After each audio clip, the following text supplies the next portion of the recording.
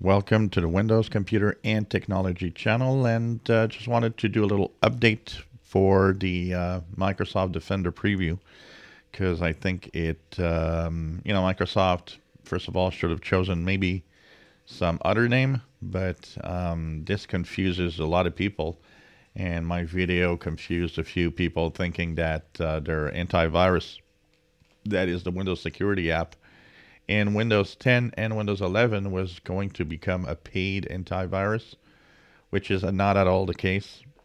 So here's what's going to happen. So I talked about a new thing that Microsoft is offering called the Microsoft Defender. It is right now in preview mode. If you're in the US, you can try it for free. And this is let's say, a more advanced way of actually checking your devices and making sure that all of the devices are protected. It can protect up to 5 different devices, something like that. Anyways, this is a kind of a solution for, if you have multiple devices and maybe you have a family computer with multiple users and so on. This is more advanced and will actually have a more advanced panel talking about security, giving you security tips, protecting you, and telling you they are protected on all the devices that you use every day. So this is right now in preview mode, but this is different than what Windows has right now, which is the Windows Security app that does have Windows Defender in it. But they are two separate things. So to put things clearer, the basic Windows security that you have with Windows 10 and Windows 11, that is free and will stay free, and you are protected, and that does not require any account of anything to work. It just works. So what's happening here is a lot of people confuse the other one with this one and think that Microsoft is going to start asking for money to have the basic security in Windows. No. Not at all. This stays free. And this stays a good antivirus that's going to work for free. It is per machine, so each Windows user, each Windows computer has its Windows Security app on Windows 10 and Windows 11. And it just works, and that's going to be okay, and it's going to stay free. Don't worry.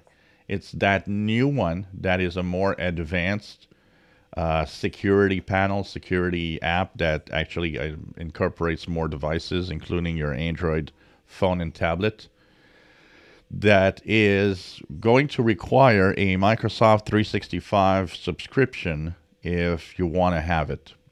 Now, I also have a lot of you that said, well, I got a Microsoft 365 subscription because I'm a student. Does that mean that I can have this? As long as there's a Microsoft 365 subscription active, this is going to be available to you, and it's going to work, and you won't be charged more or anything. It's just that they require Microsoft 365 subscription for this to work. That's all.